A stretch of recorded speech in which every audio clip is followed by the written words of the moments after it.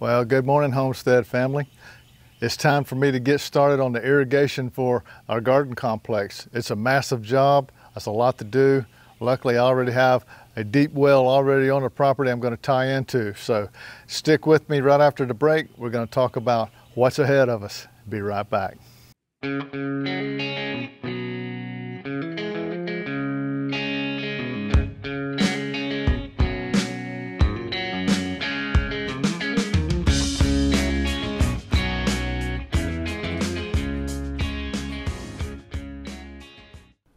This video covers irrigation mains installation for our garden. Well, welcome back. And here's the pump house that houses the deep well that serves our house and the south end of our property. I want to utilize this well by tying into the discharge line of the whole pump system here, and I'm going to run off to the north end of our property and serve it. I'm in hopes that I have enough PSI and GPM out of this existing system to serve the north end. I think I do because I'm centrally located here with the pump, so I'm right in the middle of the property and it has really no problem at all serving the south end, so it shouldn't have any trouble serving the north end. It's the same distance. Out here on the north end, it may be a little bit longer due to the runs going off to the east, but I think that I got enough PSI. I'm at 68 PSI and I got about 60 GPM out of this, so that's pretty good, you know, for a well. Really good, actually. So I'm going to run off my existing well and try to serve the complex. Now, if I don't, I'm going to go ahead and put the whole system in and test it out and make sure I'm getting the coverage that I want to get. And if I don't have it, if I'm not getting enough pressure and enough water volume to serve the heads that I want to serve, then I'm going to have to add a booster pump out here on the end of the, near the garden. So I'm not going to do that right up front. I'm going to see what I got before I spend all that money on a booster pump and come to find out I didn't really even need it. So do your homework before you go out and buy all this stuff. We're getting ready to start our irrigation, and I just wanted to walk you through what I'm doing on our property to try to, be a little frugal. Irrigation can get real expensive real quick, so I'm going to have to do this myself rather than try to farm it out and get an irrigation company in here to do it. So my little brother, he's going to drive over from Jacksonville and he's going to spend a couple days with me, and he's going to help me, bless his heart. He's such a good boy. But he's got some irrigation experience, I've got some irrigation experience. Between the two of us, we ought to be able to do this job really ourselves with no problem. But let me give you a few pointers. So if you're thinking about doing this for yourself, maybe you want to do the same thing we're doing. First thing you want to do is diagram out your area that you're going to be irrigating, and what that does for you is it helps you to create a good estimate of material, because you're guessing at how many parts and pieces you're going to need. And I go through it very carefully and try to figure out how many feet of pipe. We'll head over to I got all my pipe staged over at the burn pit, so we'll go over and take a look at the pipe that I had to buy for this job, and you'll see it's quite a lot of pipe. But if I was just guessing at it, I could end up spending twice as much on pipe than I really need. So if I go out and lay out my system and measure it and put out irrigation flags everywhere I want to put a head, and I can run pretty much where I'm going to run my mains, then I can measure it and I can get lengths of pipe, and I can add all that up, and I know how much pipe to get. So we'll head over there after we get through here and take a look at it. I also go through the system and I figure out how many elbows and tees and couplings and all that. That right there in itself is a guess, an estimate, but it's an educated guess because we had a diagram here, so I can pretty much get within 20%, plus or minus 20% of how many parts I need. And when you go to buy the parts, you can see getting them by the box or individually pieces. I would recommend buying them by the box. That way you have a few extra, because you're going to end up using more than you think. So get a little more on the plus side when you're buying your parts. And we'll go outside into the shop and take a look at, you know, all the parts that I had to buy. And I'm still not through. I still get, some are still on order on the way here, but it takes a lot. So anyway, I drew out the system. Let me walk you through. I don't know if you can see this, so I'm gonna move the camera up kind of close and show you the layout of the system, and then we'll head out to the garden complex and we'll walk through this and, you know, kind of show you physically where it's going to go. So come on up and let's see if we can get a better view of what I did here. Well, this is my rough sketch of my diagram of the system. I don't think there's any way I'm going to be able to show this to you on the camera. It's just too big of a sketch, and it's drawn in a thin pen, so it's not really bold, and it's not going to be picked up by the camera very well. But what this does is, if you do the same concept, lay out your system on a big piece of paper and draw every one of your heads, where they all go, and how you plan to get there with your mains. Then you can go out and set your flags out to where all those points are that you're going to be routing pipe to, and you can put a measurement on there, and you can count up those measurements at the end, and you can estimate and determine how many feet of pipe you're going to be needing for your system.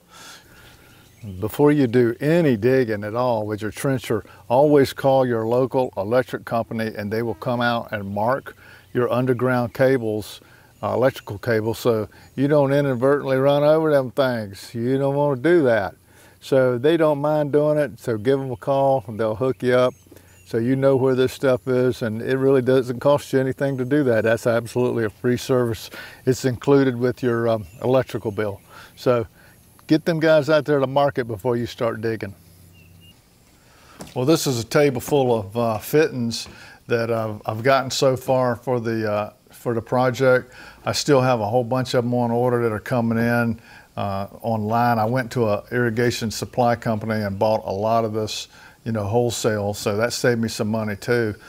Some of the parts they didn't have, like the Sininger heads, I'm using a Sininger 5123 PC impact sprinkler head, which is a high volume head and gives a lot of good volume of water, and I had to order those special, so I got those off my Amazon account. If you want to order those heads, it's on our Amazon store link, you know, at the end of our, at the back of our channel. You can check that out. But they're a great head. So I got those coming, and I've got these parts so far. And my brother will be here in a couple of weeks, and we'll be working on this together. So it's quite a job ahead of us. So let's take a walk out to the burn pit, and I'll show you the amount of pipe that I've got you know, estimated and purchased to get started on our trenches and putting in our mains. So let's head over to the burn pit. Well, here we are out by the burn pit. This is all the piping that we've got staged, ready to put out in the trenches. So we got a little over 3,000 feet of pipe, 2-inch, 1.5 inch, all the way down to 1/2 inch. So we got quite a job ahead of us. So let's take a walk around and look at some of the areas I was talking about, you know, over in the shop, about which areas are we going to actually irrigate. So quite a big job, so let's get to it. This is the first stop when we leave the pump house, which is right over there. We're going to start right there at the pump house and come right down this road with our first trench, and we're going to drop off a riser right here to serve this area right here. This is Nancy's hydrangeas. The deer have completely decimated her hydrangeas. So if I put me a riser right here with a hose bib and a sprinkler, so I can irrigate this area, and I can also put one of our motion detector deer deterrents out here to squirt them little rascals, maybe we can save Nancy a few hydrangeas. So this will be our first surface service with the irrigation. Will come off right here to serve this area for Nancy. Trench will go right by this area and continue right on out to the garden complex, which is another 300 feet out there. So let's take a look at that. Right here is where the trench for the first water main is going to come right down through this area right here, and I'm going to come up to this road up here and tee off, and I'm going to serve This is our future watermelon patch over here. And over here is going to be where I build an enclosure for Nancy's blueberries and her strawberries. So we're going to have some service over there, water service over there to serve those areas. And I'm going to put up some vertical stanchions out here out of fence posts and put up my Sininger 5123 PC heads. We'll be putting those out there to serve that watermelon patch. And as we come up to the road here, we're going to run the main down the entire road and serve the fruit orchard. We have 5 trees in now. I'm going to put an additional 5 trees in next fall, this coming fall. So that'll give us a total of 10 trees out here on what we call the North Orchard. So we're going to be able to run a line to serve all of these. I'm going to have 2 valves to run one to the east all at one time, then irrigate the one to the west all at one time, 5 on each branch line. That way we can I can turn one valve, water all the trees at one time, turn it off, turn the other valve on, and water all the other trees at one time. That saves me a lot of trouble of dragging hoses and and flooding the basin with the trees in it. So let me show you, take a look at the watermelon patch and the blueberries and strawberries and the North Orchard. This right here is the future home of our watermelons. It's 50 feet wide and about 125 feet long. This is going to be where we grow the watermelons and also cantaloupes and any other kind of melon we want to grow that we're going to allow to be ground cover without a trellis. So that's that area. This area that you see right here with the orange marking tape, I've marked it off. This is the spot that we're going to put in our blueberries and our raised beds for Nancy's strawberries. I'm going to eventually build an enclosure that totally encloses these berries to keep the birds and the squirrels out in it. So it's got a lot of work ahead of it, but the first thing I want to do is at least get the service over there, and I'll put the riser in there and cap it off and come back later and do what I need to do. This right here is the future home of our, what we call the North Orchard. It's nothing but a 300-foot long single line of fruit trees, and these things are going to be irrigated all at one time. I've got 5 trees in now, and next fall, this is the area I was talking about. I was going to put 5 more trees. So I want to be able to irrigate 5 at a time by just simply turning a valve. If I can open one valve and get them all 5 of them watered at once, that saves me a lot of trouble. 2 valves, 2 strings of trees, 5 at a time. This is the little road that goes around the little fruit trees. I'm going to come right straight down this road with our main and trench right down the middle of that road so I can serve off to the left there to the watermelon patch, the strawberries and blueberries, and then to the right we'll get the fruit trees. I don't know if you can see it, but right over there is the little road that goes down to the orchard, and we're going to be bringing the main right through there, right across the road right there, and then we're going to come way over here to the to this little road right here that goes to our harvest area, because I need to get out down. I'm going to run down this road right here down over to our wash table and our vegetable processing station over there. That's our harvest area, and over there I got a wash table and a processing table with a sink, so they both need a water source out there. So this is an area I'm going to be running a pipe out to serve that area. This is a large turf area that when we first in was nothing but a stump field, and Nancy was wanting to use this as an area to put picnic tables, so when we have our outdoor kitchen over here we could just simply walk from the outdoor kitchen and come out here and eat and enjoy the prettiness of the property. But since we got the turf in, she says, I don't think I want to put any of them tables out there. I just want to look out my back windows and look at just a nice beautiful turf area. So that's the way we're going to leave it. So we're gonna put some irrigation out here. I'm gonna irrigate the 4 corners and possibly put one in the middle. It's quite a large area. So we seeded this with Bahia grass when we first moved in. It's taken root pretty good. It just needs to have some irrigation on it. So we're going to irrigate this area as one of our turf areas and prettify the place. So let's get started on that one. Well, here we are where we're at the other end of the little single line orchard out here that I'm going to have the trench to come right down this road and come right across here and shoot over there to the harvest area. At the same time, I'm going to tee off right here, and I'm going to run all the way to the end of this road right here, and I'm going to branch off to the right to serve the earth garden. I'm going to branch off to the left to serve the container garden, and I'm going to eventually run all the way down around the earth garden and serve the trellis area, and also going to cut across the road up here and serve the raised bed garden. So there's a lot out here that's going to be served, that's coming off of this main, that's running down this main road right here. This large area that you see right here, this is the future home of all of our raised beds and planter boxes. There's going to be dozens of those. They go all the way down this whole field from here all the way down to the end. That's about 400 feet down there. So it's about 100 feet wide, 400 feet long, and I'm going to have Sininger heads out there, risers that'll sprinkle that entire area. And I won't be able to do all of that at one time, but I can do it in zones just simply by opening a few valves and doing whatever GPM is going to let me do, however many GPMs I can squirt at one time. So there's the plan for the raised bed area. This area right here is our container garden.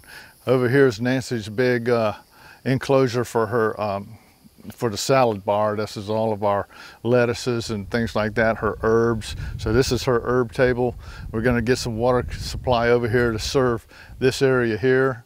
And then all these tables that you see all the way down, I'm going to have two hose stations centrally located in here, so I can swing a hose and come by and water these, because remember, I hand water all of my containers. On the other side, you can see another long string of container tables. That's where I grow potatoes and other things in 5-gallon buckets. So there's going to be two more water supplies out there, you know, with the hose stations that I can stretch out the hose and hand water. So this is all hand watered. So all I need is some hose stations out here, and I can just use one at a time as I'm watering. This is part of my chores. In the morning, I'll come out here to water all these by hand, which really don't take that long as I don't have to drag hoses very far. If I have hose stations located, you know, throughout the complex where they're easy to get to, you know, and strategically pointed at a strategic point, I can just swing the hose back and forth and get what I need to water and roll the hose back up and move to the next one. So this is the container garden. We got more to do at the end down there. I'm going to be putting in, you know, the seed starting area and the seed starting racks, grow, you know, hardening tables, that kind of stuff. That's all down at the end down there, which I haven't built yet. So I'm going to be working on that soon. I'm going to put a water source down there, so when I get to that area, I'll have water there that I'll be using, again, hoses to water, you know, hand water with. So it's not a whole lot of sprinkler and piping. So this part of the job is going to be kind of easy. So, well, this is the earth garden out here. If you see my Kubota up there at the end of the garden, that's about 110 feet to the end down there. I'm going to come right down the road here with a trench, and I'm going to run branch lines off, and I'm going to rise up these stanchions here. I'm going to sink these down into the ground so they're about a 4-foot level. And I'll put those stanchions up. I'm going to have 3 in this whole garden, up about right here all the way down, and I'm going to use the Sininger 5123 PC heads to irrigate the entire garden, you know, from the impact heads. So the impact sprinkler heads will serve the earth garden, and I'm going to come right on through this little road here and shoot down, and that's where I'm going to irrigate provide irrigation for the trellis garden. So let's take a look at the trellis garden. This is the trellis garden area.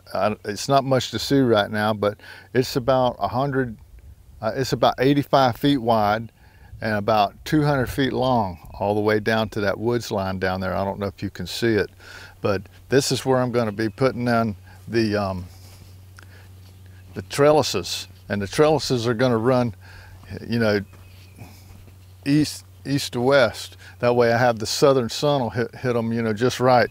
So you know, trellises all the way down here, and I'm going to have about 5 rows of them.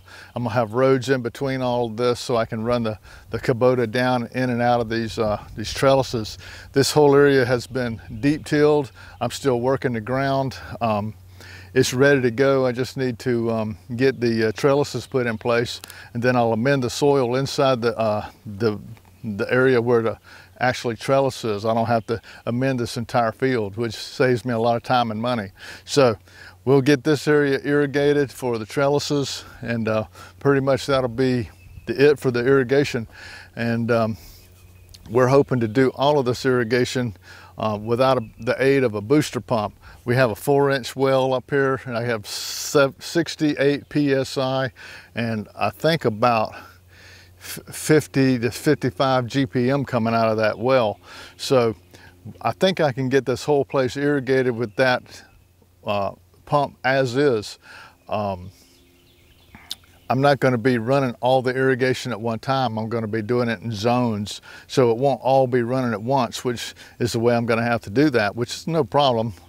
So I'll get it all put together. We'll check the GPMs and see what kind of PSI I'm getting out of it. And if I have to, if I'm not getting what I really want, then I can always come back and add a booster pump in and into the main, and to jack that pressure back up to serve this area the way I want it served, because water in Florida is critical. So let's get my brother over here, and we'll start getting to work on these trenches, and we'll follow along on this project together. We'll see you in a couple of weeks.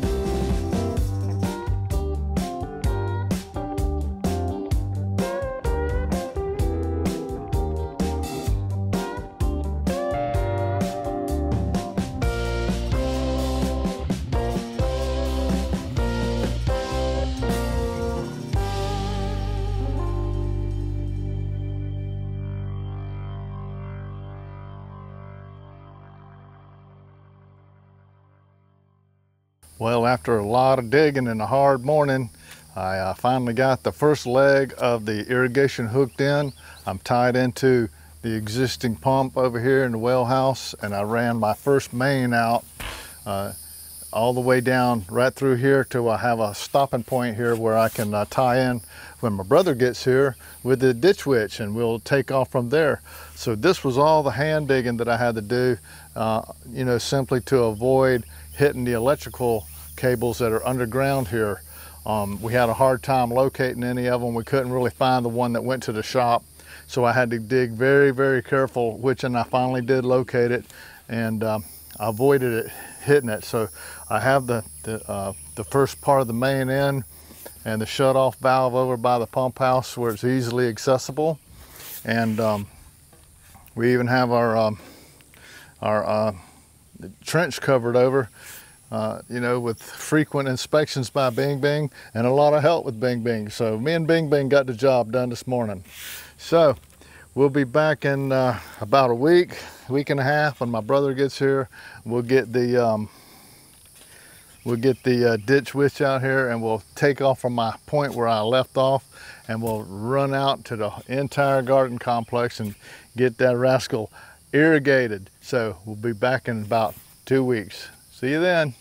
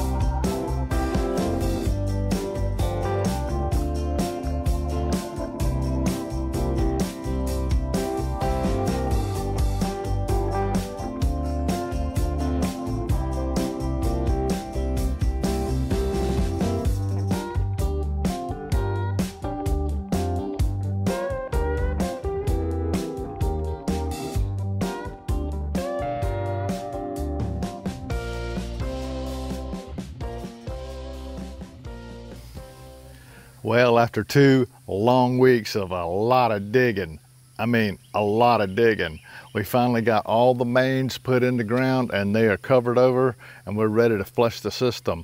I've got all my valves on, all of my nozzles are in the open position, and now it's time to flush the system. So I'm going to open the valve in the well in the pump house, and I'm going to boil the water out of here so I can flush out all the mud and chips of sawed off PVC and mud and glue and stuff like that. We need to flush it for about 10 or 15 minutes. This head right here is the closest to the pump, so it's going to have the most pressure because all of the heads are open, so it's hardly, there's so much pressure drop with all the open ends that it takes a while to get it all out. So what we'll do is we'll open the valve at the pump house, let it start flooding the heads, and we'll come by in the order starting from the pump and going away from the pump, and we'll close each valve as we come to it, which increases all the pressure downstream until we finally get to the end, and we should have it flushed out. And at that point, then we can start adding heads on here and checking out our coverage. So let's go open some valves and see what happens. Okay, this is the main shutoff valve for the entire garden complex. So let's get this one open and let's start flooding some heads.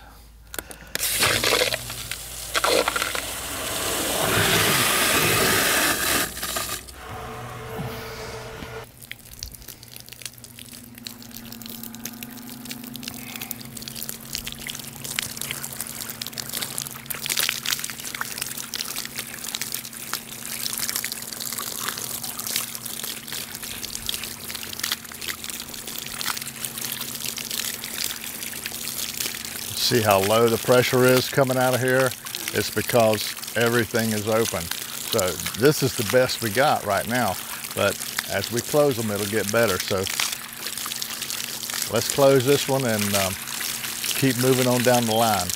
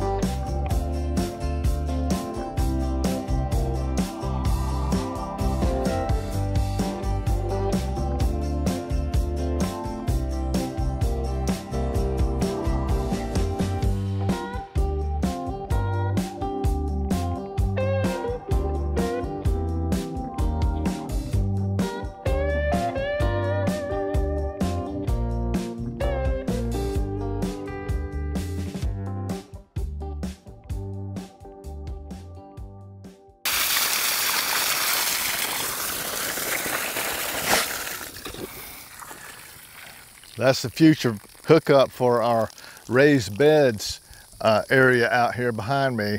So this is for future.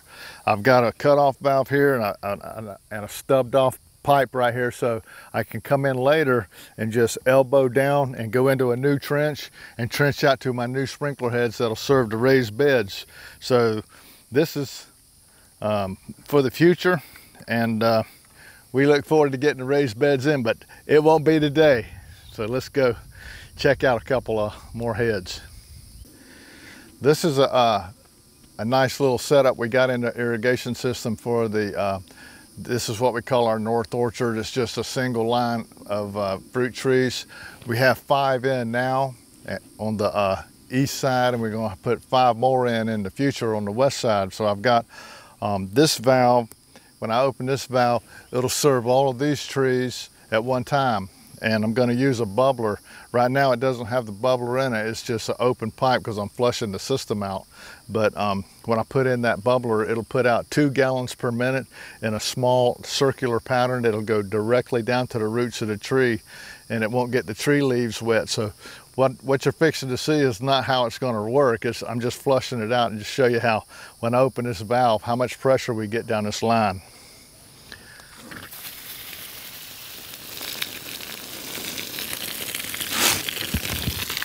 I like it. So I used to have to hand water every one of those trees by hand every day, and I just love opening a valve a lot better than dragging a hose. So I got one for this side and one for that side, so we're hooked up. This is the connection, the future connection water source for our trellis garden, which is going to be hooked up later. So I came up and put the ball valve here. It's under a lot of pressure. It's hard to turn on and off. But this is for future. This is, I'll come in later and connect to here and go back down, and I'll trench out and run to all the trellises. So this is a future water supply for the trellis garden. Another hose valve right here, just in case we need it for anything.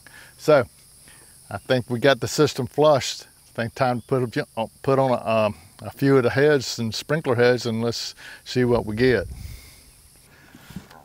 Well, we just finished flushing the system out. Had a good successful flush. There's no leaks anywhere. Looks like we've got some good pressure at the furthest most point, which was a little bit concerning because it's such a long run to that last point. You know, the pressure drop from the pump house all the way to the furthest most head is what counts. So it looked like we had a pretty good stream of water out there, good pressure. And you've heard me talking about that Sininger 5123 PC part circle sprinkler heads. And here they are. And these things take 10 gallons a minute. So if you don't have a lot of pump, then you don't want to use these. These are agricultural heads. And this is a 10 GPM head. They can change the orifice in them and make them even more if you need them. But I got the 10s. Let me show you one, show it to you up close.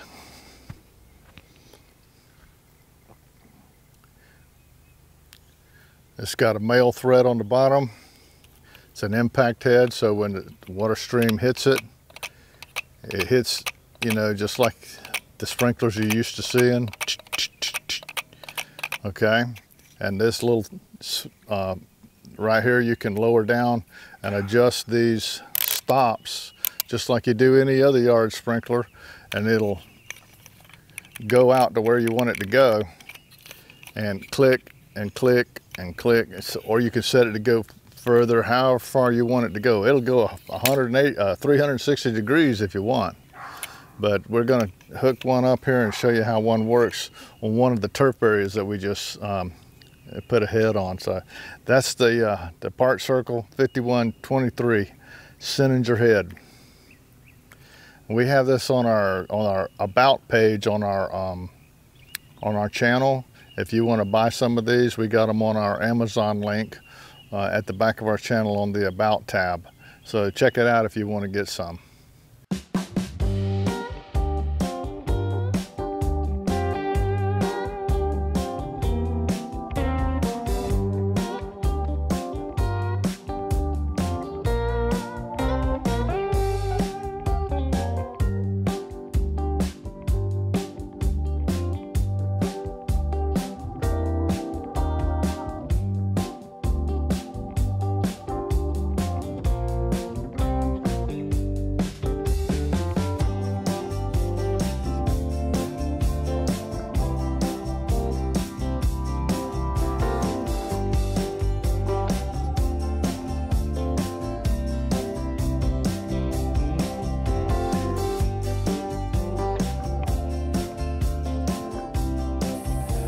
Well, it took me about 4 weeks, but I got the system in, and irrigation mains are up and running. I've got the heads on. We're pretty happy about the pressure that we're getting at the furthest most point, which is right here. So we've got the system up and running, and we're happy about that. And I appreciate you joining us on this little journey that we took on putting our irrigation mains in. I got the mains in. I'll have a little bit more detailed videos coming out for the watermelon patch, the earth garden, and the container garden, how we did the irrigation in those three areas of the complex itself. And we've got some new ones coming in the future for the raised beds, which are right here, future raised beds, and the future trellises that are going right over there. So we've got the water in place ready. We just I gotta get the frames built before I run the irrigation. So I got a lot to do. So we're on it, and we're having fun, having the time of our life doing it. And I hope you're enjoying the journey with us. So if you like our channel and you like our videos, please subscribe and be a part of our Homestead family as me and Nancy and Bing Bing bring this place to life. We're looking forward to being 100% operational very soon. So until we see you next time, I always want to say thank you, Lord, for this fantastic well and the pressure and the water. Everything worked out great. We want to thank Him for that. So until we see you next time, thank you, Lord. By His hands we are fed. Give us, Lord, our daily bread. Amen. Have a blessed day.